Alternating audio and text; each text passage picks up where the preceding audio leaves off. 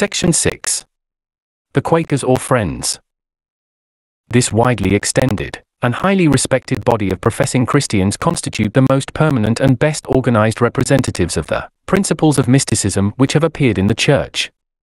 They have existed as an organized society nearly 2 centuries and a half, and number in Europe and America several hundred thousands. A. Their origin and early history. They took their origin and name from George Fox, who was born at Drayton, Leicestershire, England, in 1624. He received only the rudiments of an English education, and was by trade a shoemaker. From boyhood he was remarkable for his quiet, secluded habits. He devoted his leisure to the reading of the Scriptures and meditation. The age in which he lived was one of corruption in the Church and agitation in the state. He was so impressed by the evils which he saw around him that he lost confidence in the teachers of religion and in the ordinances of the Church. At last he felt himself called of God, by direct revelation and inspiration, to denounce the existing Church, its organization and officers, and to proclaim a new and spiritual dispensation. This dispensation was to be new only relatively to what had long existed.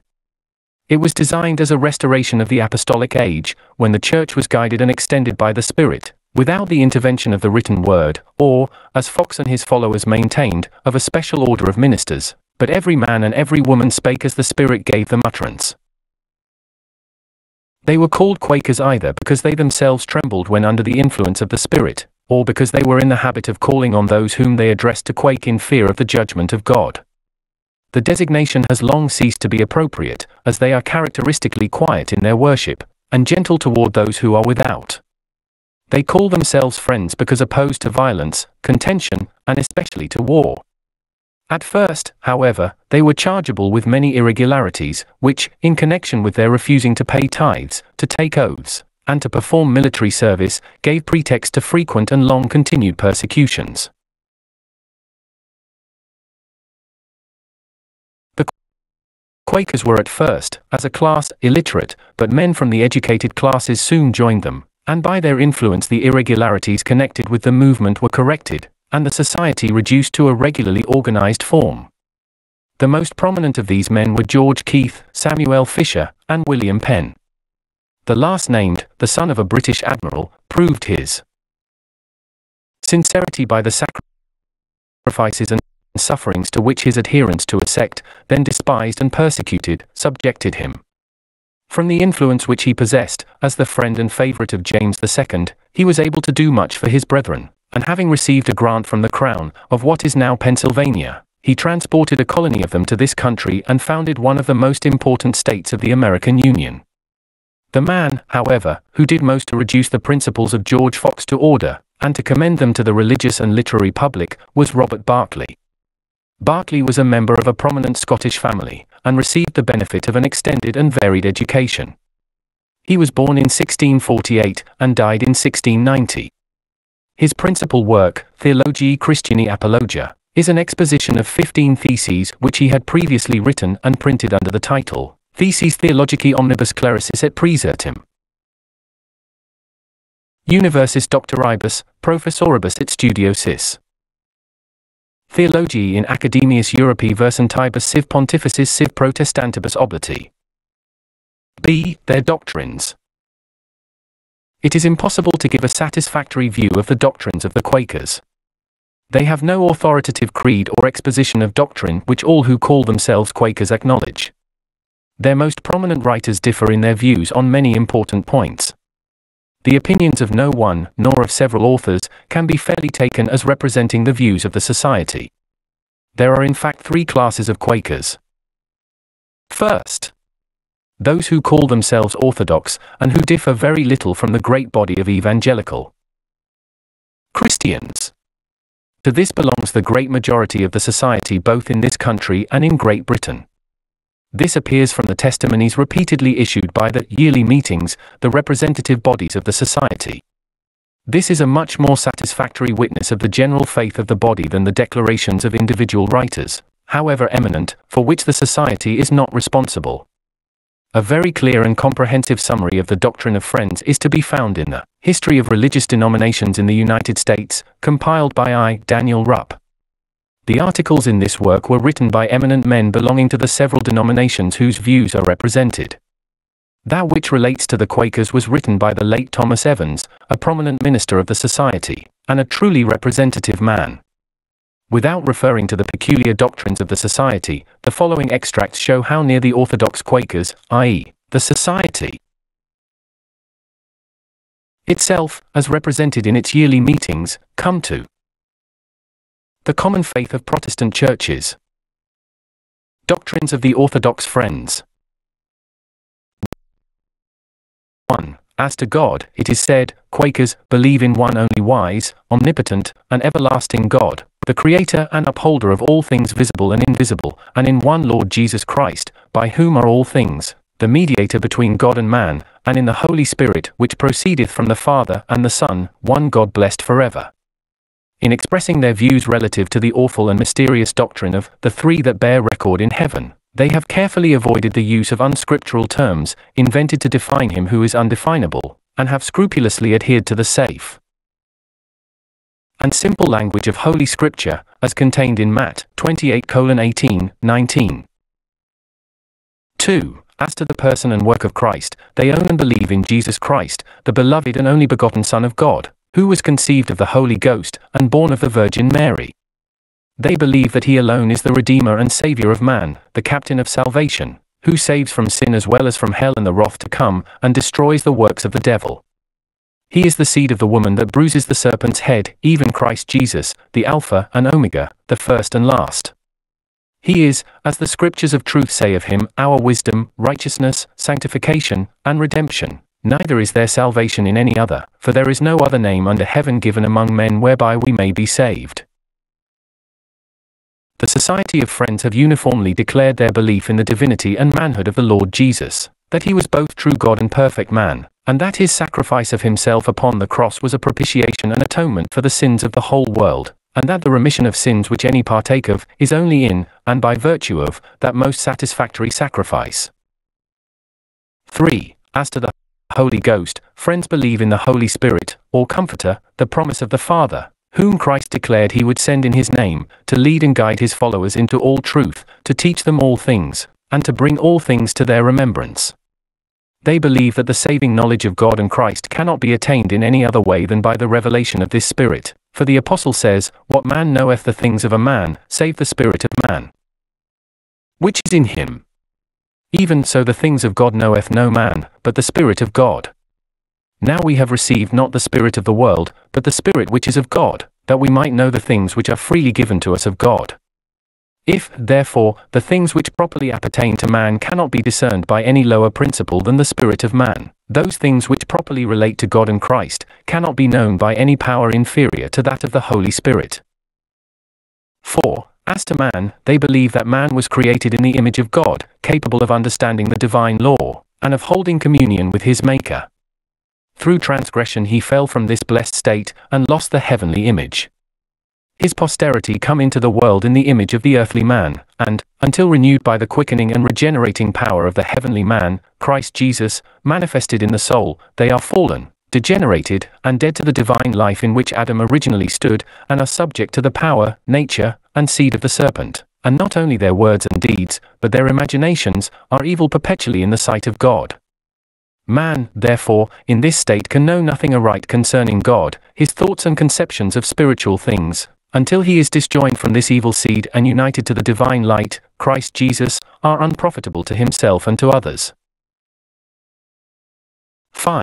As to the future state, the Society of Friends believe that there will be a resurrection both of the righteous and the wicked, the one to eternal life and blessedness, and the other to everlasting misery and torment, agreeably to Matt 25:31 E46, John 5 verses 25 to 30, 1 Cor 15:12 E58.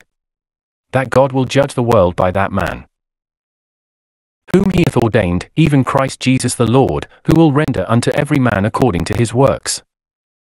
6. As to the Scriptures, the Religious Society of Friends has always believed that the Holy Scriptures were written by divine inspiration, and contain a declaration of all the fundamental doctrines and principles relating to eternal life and salvation, and that whatsoever doctrine or practice is contrary to them, is to be rejected as false and erroneous. that they are a declaration of the mind and will of God, in and to the several ages in which they were written, and are obligatory on us, and are to be read, believed, and fulfilled by the assistance of divine grace. It looks upon them as the only fit outward judge and test of controversies among Christians, and is very willing that all its doctrines and practices should be tried by them, freely admitting that whatsoever any do, pretending to the Spirit, which is contrary to the Scriptures, be condemned as a delusion of the devil. It thus appears that the Orthodox Friends are in sympathy, on all fundamental doctrines, with the great body of their fellow Christians. Heterodox Friends. Secondly, there is a class calling themselves Friends, and retaining the organization of the society, and its usages as to dress, language, and mode of worship, who are really deists. They admit of no higher authority, in matters of religion, than the natural reason and conscience of man, and hold little if anything as true beyond the truths of natural religion. This class has been disowned by the society in its representative capacity. Thirdly, there is a third class which does not constitute an organized or separate body, but includes men of very different views. As has been already remarked, great diversity of opinion existed among the Quakers, especially during the early period of their history. This diversity related to the common doctrines of Christianity, to the nature of the inward guiding light in which all professed to believe, and to the authority due to the sacred Scriptures. Some explicitly denied the doctrine of the Trinity and the satisfaction of Christ. Some seemed to ignore the historical Christ altogether, and to refer everything to the Christ within. Others, while admitting the historical verity of the life of Christ, and of his work on earth, regarded his redemption as altogether subjective. He saves us not by what he has done for us, but exclusively by what he does in us. This, as we have seen, is the characteristic tendency of mysticism in all its modifications. C. The doctrine of Friends as to the inward light given to all men. Still greater diversity of views prevailed as to the nature of the inward light which constitutes the distinguishing doctrine of the society. The Orthodox Quakers on this subject, in the first place, carefully distinguish this light from the natural reason and conscience of men, and also from spiritual discernment, or that inward work of the Spirit, which all Christians acknowledge, by which the soul is enabled to know the things of the Spirit as they are revealed in the Scriptures, and without which there can be no saving faith, and no holiness of heart or life. This spiritual illumination is peculiar to the true people of God. The inward light, in which the Quakers believe, is common to all men. The design and effect of the inward light are the communication of new truth, or of truth not objectively revealed, as well as the spiritual discernment of the truths of Scripture. The design and effect of spiritual illumination are the proper apprehension of truth already speculatively known. Secondly, by the inner light the Orthodox Quakers understand the supernatural influence of the Holy Spirit, concerning which they teach, 1. That it is given to all men. 2. That it not only convinces of sin, and enables the soul to apprehend aright the truths of Scripture, but also communicates a knowledge of the mysteries of salvation. A manifestation of this Spirit they believe is given to every man to profit withal, that it convicts of sin, and, as attended to, gives power to the soul to overcome and forsake it. It opens the mind to the mysteries of salvation, enables it savingly to understand the truths recorded in the Holy Scriptures, and gives it the living, practical, and heartfelt experience of those things which pertain to its everlasting welfare. He hath communicated a measure of the light of his own Son, a measure of the grace of the Holy Spirit, by which he invites, calls, exhorts, and strives with every man, in order to save him, which light or grace, as it is received and not resisted, works the salvation of all, even of those who are ignorant of Adam's fall, and of the death and sufferings of Christ, both by bringing them to a sense of their own misery, and to be sharers of the sufferings of Christ, inwardly, and by making them partakers of his resurrection, in becoming holy, pure, and righteous, and recovered out of their sins. Thirdly, the Orthodox Friends teach concerning this inward light, as has been already shown, that it is subordinate to the Holy Scriptures, inasmuch as the Scriptures are the infallible rule of faith and practice, and everything contrary thereto is to be rejected as false and destructive. Berkeley's views. While such are the views of the Orthodox Friends, it must be admitted that many hold a different doctrine. This is true not only of those whom the society has disowned, but of many men most prominent in their history. This difference relates both to what this light is, and to its authority. As to the former of these points, the language employed is so diverse, and so figurative, that it is difficult to determine its real meaning. Some of the early Quakers spoke as though they adopted the doctrine of the earlier mystics, that this inward principle was God Himself, the divine substance. Others speak of it as Christ, or even the body of Christ, or His life. Others as a seed, which is declared to be no part of the nature of man, no remains of the image of God in which Adam was created, neither is it the substance of God. Nevertheless, it is declared to be a spiritual substance, in which the Father, Son, and Holy Ghost are present. This seed comes from Christ, and is communicated to every man. In some it lies as a seed upon a rock, which never shows any sign of life. But when the soul receives a visitation of the Spirit, if His influence be not resisted, that seed is vivified, and develops into holiness of heart and life, by which the soul is purified and justified. We are not justified by our works. Everything is due to Christ. He is both the giver and the gift. Nevertheless, our justification consists in this subjective change. He distinguished indeed between a twofold redemption, the one, performed and accomplished by Christ for us in His crucified body without us, the other is the redemption wrought by Christ in us.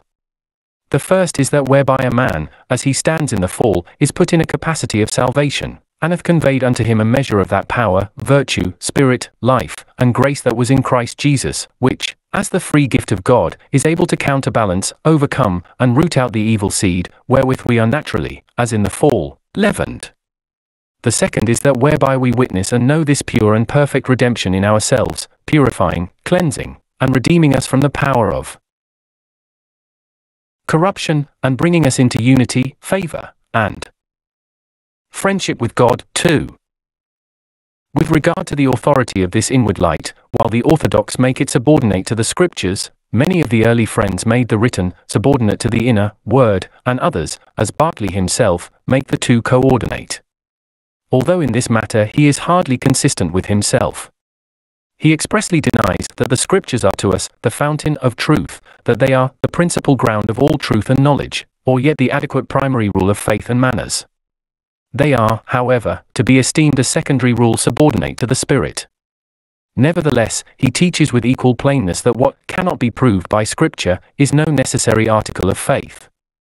Again, he says, we are willing to admit it as a positive and certain maxim, that whatsoever any do, pretending to the Spirit, which is contrary to the Scriptures, be accounted and reckoned a delusion of the devil. 2. He freely subscribes to that saying, let him that preacheth any other gospel than that which hath already been preached by the apostles, and according to the Scriptures, be accursed.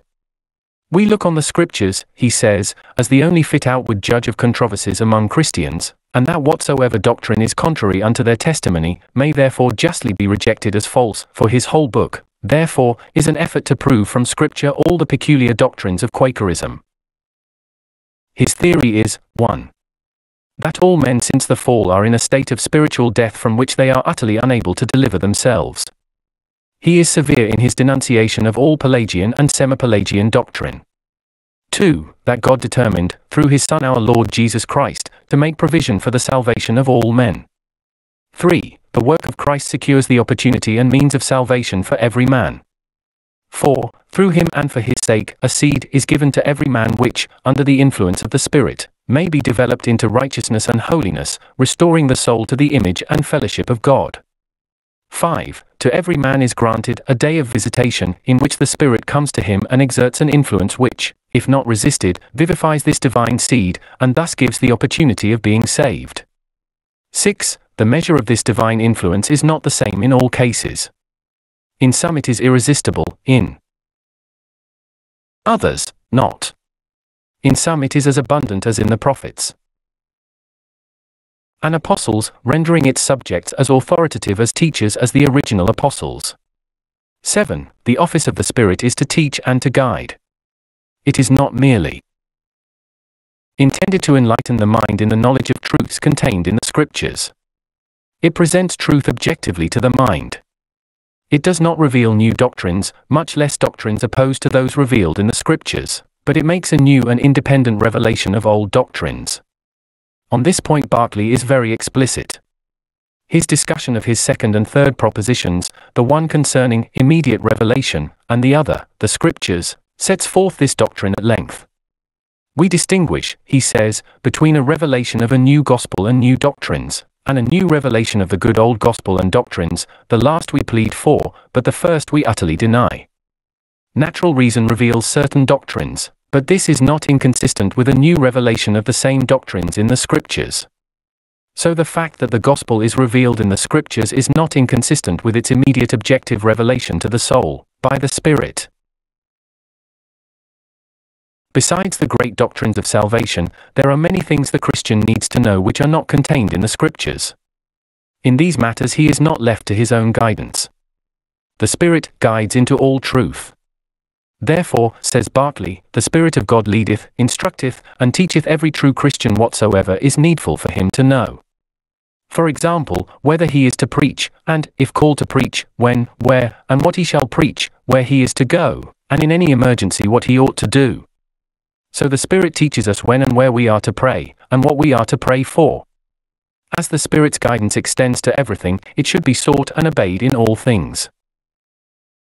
Quakerism ignores the distinction between inspired and uninspired men, except as to the measure of the Spirit's influence.